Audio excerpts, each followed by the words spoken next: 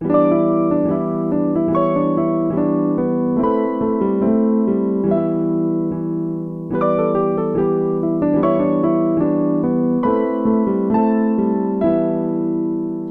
Purcell presents.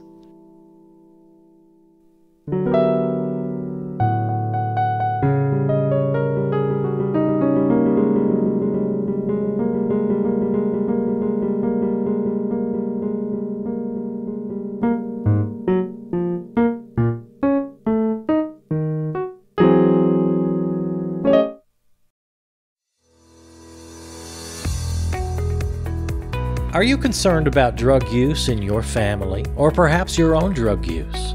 The average American takes 7 prescription medications per day on top of a myriad of over-the-counter drugs for everything from the common headache to memory enhancement, restless leg syndrome, insomnia, hair loss, memory enhancement, you name it. And that's not to mention the many popular recreational drugs, from alcohol, nicotine, and cannabis, all the way to heroin, cocaine, meth, and a variety of illicit pills. Well, we here at Big Pharma would like you to add one more pill to your daily regimen. You heard me right, one more pill, and that's Top It Off. Top It Off is a highly addictive, once-daily, time-released capsule that takes the edge off your drug diet.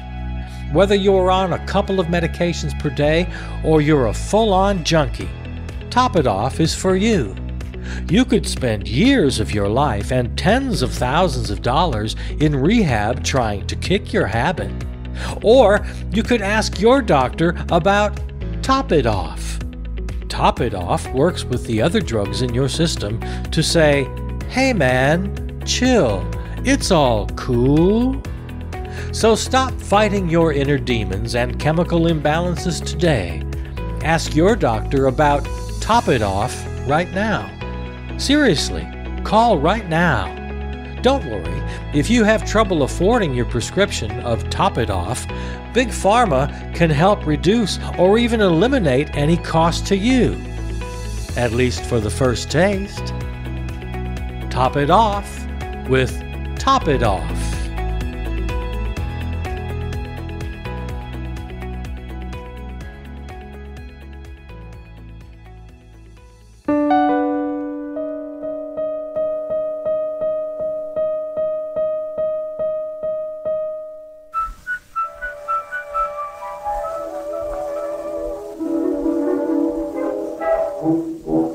In these days of indigestion, it is oftentimes a question as to what to eat and what to leave alone. For each microbe and bacillus has a different way to kill us, and in time they always claim us for their own. There are germs of every kind in any food that you can find in the market or upon the bill of fare. Drinking water's just as risky as the so-called deadly whiskey, and it's often a mistake to breathe the air. Some little bug is going to find you someday. Some little bug will sneak behind you someday. Then he'll send for his bug friend, and all your earthly trouble ends. Some little bug is going to find you someday. Take a slice of nice fried onion, and you're fit for Dr. Munyon. Apple dumplings kill you quicker than a train. Chew a cheesy midnight rabbit, and a grave you'll soon inhabit. To eat at all is such a foolish game. Eating huckleberry pie is a pleasing way to die, while sauerkraut brings on softening of the brain. When you eat banana fritters, every undertaker titters, and the casket makers nearly go insane. Some little bug is going to find you someday. Some little bug will sneak behind you someday. Eating juicy sliced pineapple makes the sexton dust the chapel. Some little bug is going to find you someday. Some little bug is going to find you someday. Some little bug will sneak behind you someday. Eat some sauce, they call it chili. On your breast they'll place a lily. Some little bug is going to find you someday.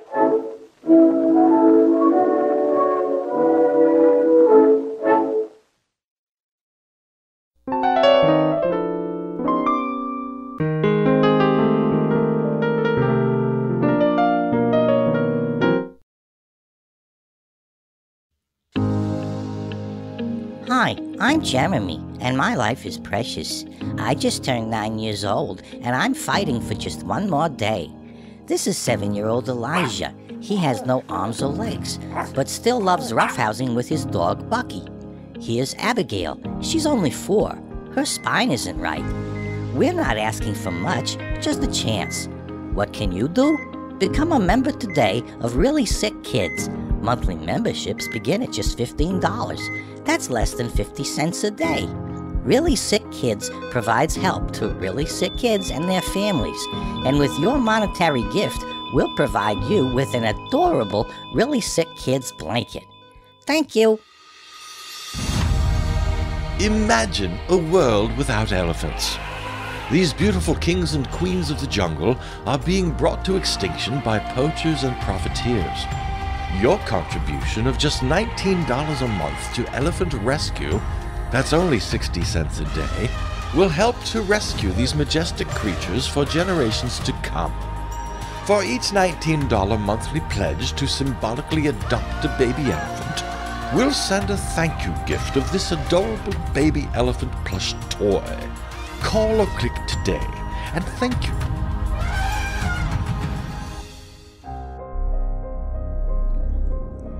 Elephant rescue numbers just don't add up.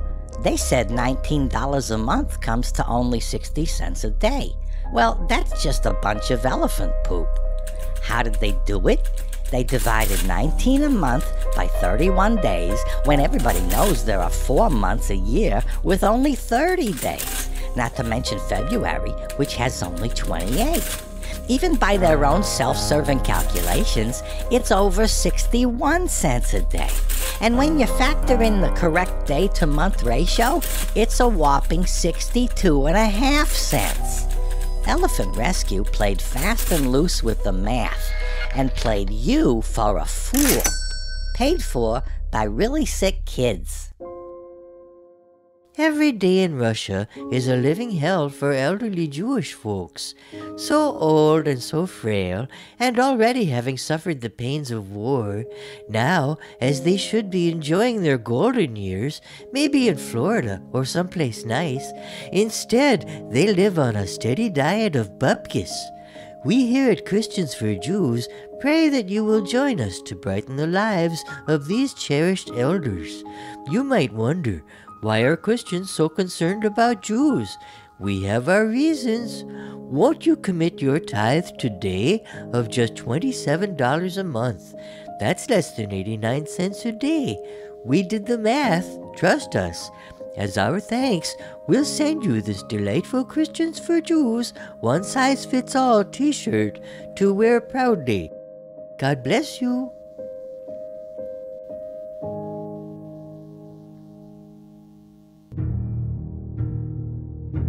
Christians for Jews doesn't care about Christians. What? They want you to send money to Jews when there are plenty of Christians suffering too. What? Why? Because of some screwed up pseudo-religious bunk about Israel and end times prophecy. I'm sorry, what?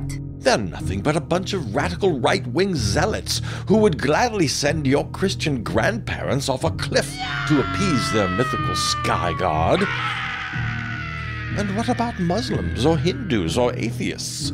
Christians for Jews don't care about them, and they don't care about you. For that matter, they don't even care about Jews. They just care about saving their own asses for the afterlife, while everybody else can go to hell. I'm sorry, what? Paid for by Elephant Rescue. Thousands of wounded war heroes sacrificed their bodies and their lives to save your freedom. Let's face it, without their brave service on the battlefield, you'd probably be dead. Or at the very least, you'd be talking Russian and eating borscht right now. Or Farsi and falafels. Or Vietnamese and some damn noodle soup. But now these courageous warriors need you to step up and be a hero for them. Physical and invisible wounds of war are the price they paid. And your price to say thank you? Just $29 a month for your membership in Wounded War Heroes. That's only 95 cents a day. And with each new paid membership, Wounded War Heroes will send you, as our thank you gift, this beautiful replica AR-15 to display in your home or to scare off intruders. We at Christians for Jews love guns and war as much as anybody, and we love the men and women who fight in wars. But Wounded War Heroes resorts to offensive stereotypes in their latest pitch for your hard-earned disposable income. All Russians don't eat borscht. I have a Russian aunt on my husband's side, and she hates borscht. Farsi and falafels, insulting an entire culture? Not to mention insulting you with a cute manipulative attempt at alliteration. And listen to this. Or Vietnamese and some damn noodle soup. Cursing? Really, Wounded War Heroes? They'll stoop to anything. They are ungodly, unfit, and certainly unworthy of your support. Paid for by Christians for Jews.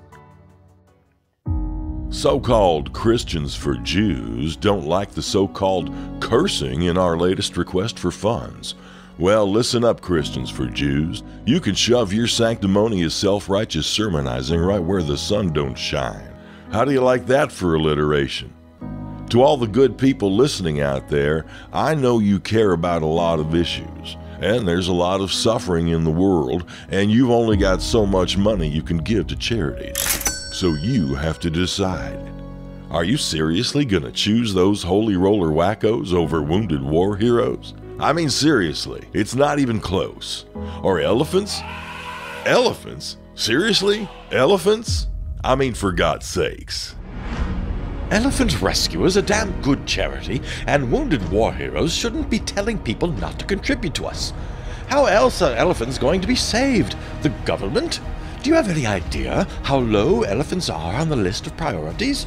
Speaking of the government, why the hell do we even need a charity like Wounded War Heroes? Shouldn't the politicians who send these kids off to war take care of them when they come back? I mean, isn't that the duty of every American, to pay a couple of bucks more in taxes, maybe, to see that veterans' needs are met? How is a charity like Wounded War Heroes even a thing? Same goes for really sick kids. I mean, if you had universal health care, like literally every other civilized nation on Earth, a group like really sick kids wouldn't have to be hawking cheap, threadbare blankets so little Sally can get a prosthetic. I mean, it's crazy. Hey, mister, we at Really Sick Kids are just here to help. Sure, the United States should have universal health care, but we don't. Because democracy in America is fricking dead. What's your language? Shut up, Christians for Jews. Democracy is not dead. Democracy's alive and well right here in the greatest country on earth because of Wounded War Heroes. Democracy is dead as a doornail because the interest of corporate profits rules everything, and this nation's lawmakers have their globes in a vice by the owner class, the very people that wars are fought for. You're the problem, Wounded War Heroes. My God, blasphemer. Now, I think the wheelchair kid makes a pretty good point, actually. So how about this? Don't give your charitable donations to really sick kids or to Wounded War Heroes, and then both charities run dry. That would force the American government to own up to its responsibility to take care of veterans and for universal health care. Yeah, that may work in theory, but not in real life. And even if it did, in the meantime, you got a lot of sick kids and vets with no help at all. Can't we do both? Support sick kids and wounded vets while also fighting for democracy and justice? I don't know. It just seems counterproductive to keep supporting charities for issues that the government ought to take care of. Except yours, of course. Well, yes.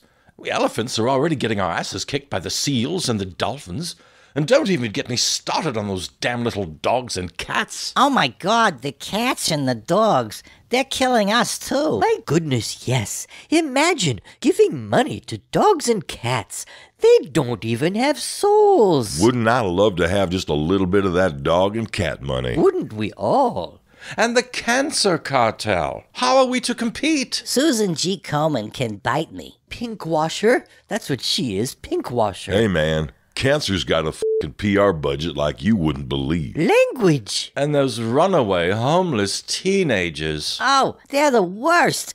That woman who sings Amazing Grace, she's not even on pitch. And those kids shivering in bus stops. They're so obviously actors. Well, you can't expect them to film actual homeless kids. Why not? We use real veterans. Yeah, us kids are real. No, I agree with the church lady on this one. Using real victims is exploitation. Hey, wait a minute. You use real old Jews. Well, yes, but that's different. How is it different? Well, you film real dead elephants. But that's not people. So you admit it. People are more important than animals. I didn't say that. You kinda did, though, Elephant Man. F*** you, kid. Language. Hey, we're getting off topic here. All I know is you guys are cutting into my revenues. Your revenues? We're entitled to our share. And how are my dried apple doll grandmas supposed to compete with a bunch of adorable amputees? Hey, those are the breaks, lady. Come on, you guys. Cease fire. Let's stop all this fighting. There's plenty of money out there for all of us. Cowboy G.I. Joe is right. We're all making money. I suppose none of us are in any real danger of going out of business. Sure. The world's always going to have unsolvable problems, right? Well, yes. It's not like any of us are ever going to actually solve one. We've got the perfect business model. Hey, soldier. You weren't stationed at Camp Lejeune by any chance, were you? What? No. Why? Just checking. I've got a thing on the side. God bless us, everyone.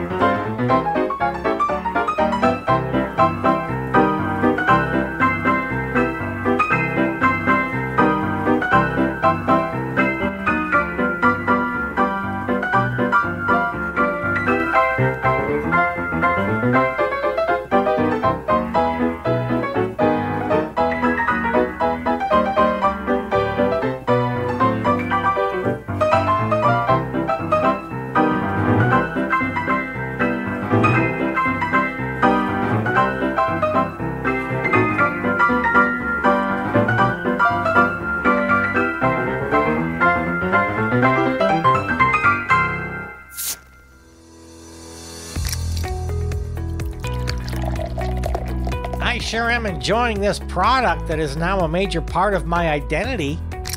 Me too. Did you hear the cool new catchphrase yet? Oh yes, I'm using it all the time, and so are all of my friends. And the website is so fresh.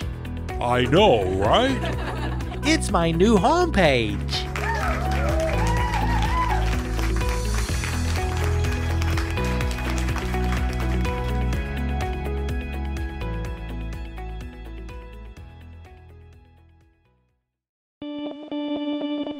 Poop, barf, dirt. Poop, barf, dirt. Poop, barf, dirt. Rhyme, rhythm, and repetition. Poop, barf, dirt.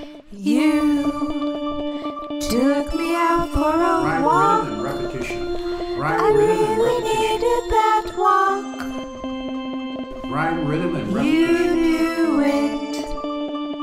Yes, you did. Rhyme, rhythm, and We repetition. craned our heads and Rhyme, did rhythm, gawk and repetition. at everything on the block. Rhyme, rhythm, and dirt. repetition. Yes, we did. Rhyme, rhythm, and Racing, racing, racing, racing, racing, racing, racing, racing all day, all day, all day, all day, all day, all day, all day, all day. My thoughts, my thoughts, my thoughts, my thoughts, my thoughts, my thoughts are now calm. Rhyme, rhythm, and repetition. Poop, Rhyme, barf, rhythm, and repetition. dirt. Racing, racing, racing, racing, racing, Poop, racing, racing, barf, racing, all night, dirt. all night, all night, all night, all night, all night, all night, all night. My barf, thoughts, my thoughts, my thoughts, my dirt. thoughts, my thoughts, my thoughts. It's now dawn. Rhyme, Dirt, rhythm, and poop, repetition. barf.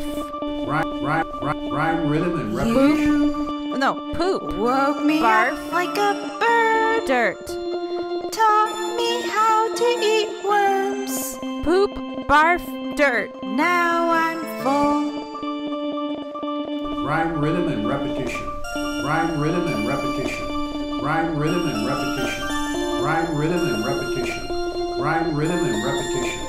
Rhyme, rhythm, and repetition. Rhyme, rhythm, and repetition. Rhyme, rhythm, and repetition. I'm so Rhyme, rhythm, and full. A repetition. poop, barf, I could Rhyme, just rhythm, and repetition. burst. A poop, barf, dirt. Rhyme, think- rhythm, and repetition. I think I'll take a nap Rhyme, first. rhythm, and repetition. Rhyme, I'm rhythm, and so repetition. full. A poop, barf, dirt. Poop, barf, dirt.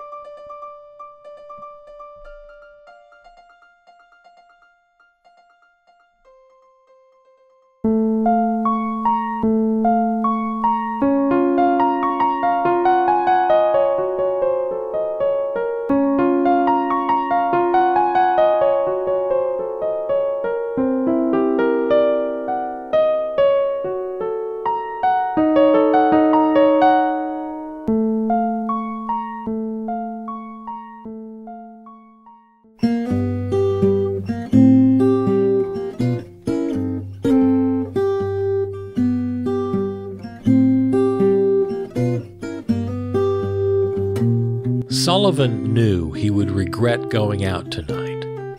He was already dreading it. But his friends, who called him Eddie, first it was Ed for Ed Sullivan, and it soon morphed into Eddie. His given name is Chester. Well, his friends had him convinced that tonight would be the night they would find some action. Even though he didn't really want to go out at all, he was ready early and getting anxious when James, they called him Jesse for Jesse James, and Cody, they called him Bill for Buffalo Bill Cody. Well, his friends were late arriving to pick him up in Cody's new used car. Eddie always got anxious when people were late, which they always were. It was bad enough waiting for friends that are 20 minutes late, but Sullivan was always ready 20 minutes early, at least. Because the only thing that made Eddie more anxious than friends arriving late was he himself running late. Everybody has the anxiety dream where they are terribly late for an important work meeting or a class at school, or they're late catching a train or a plane, and the whole dream is a series of problems and stresses. Well, Chester Eddie Sullivan had this anxiety dream like everybody else, but he had it more frequently. And worse, he had it while he was awake. He lived it. If he had an appointment in the evening after dinner, he would, the day before, mind you, start doing the backward time math. Okay, they're picking me up at 8, so I better start getting dressed at 7. So shower at 6:30, eat at 5:30, prep the meal at 4:30, home by 4 at the latest, leaving work by 3 at the latest, so there's time to stop at the jeweler's and pick up the watch that's being repaired. He wanted to wear it that night. He thought it would give him class. On second thought, the jeweler might be occupied with other customers, so he might have to wait a bit. Better leave work at 2:30 just to be safe. He was lucky. He could come and go at work, lots of autonomy, but he was also conscientious. So he figured if he was going to leave at 2:30, he better come in extra early that morning, say 6:30. He could work through lunch and eat at his desk, just buy a sandwich, chips, and a drink at the vending machines during his morning break. Okay, at work by 6:30, which means catching the 6:05 trolley, which means leaving the house by 5:45, maybe 5:40 to be safe.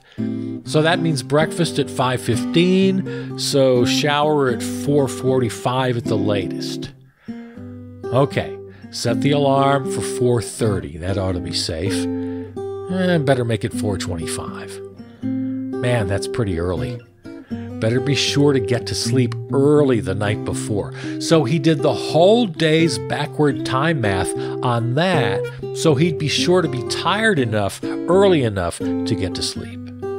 The stress of knowing he had to get up early would make it hard to get to sleep the night before. Better arrange the whole day to work against that. The plan for tonight?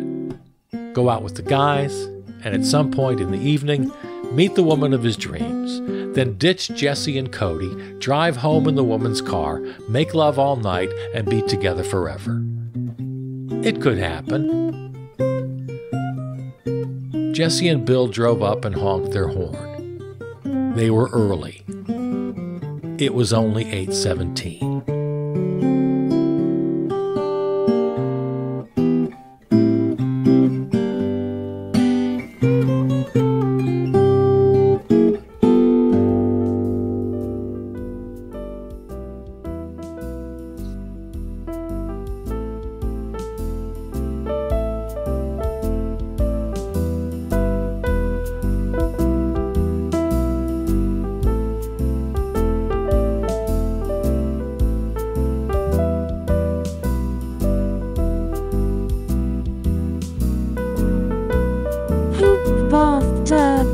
By Onja not Onja Siga.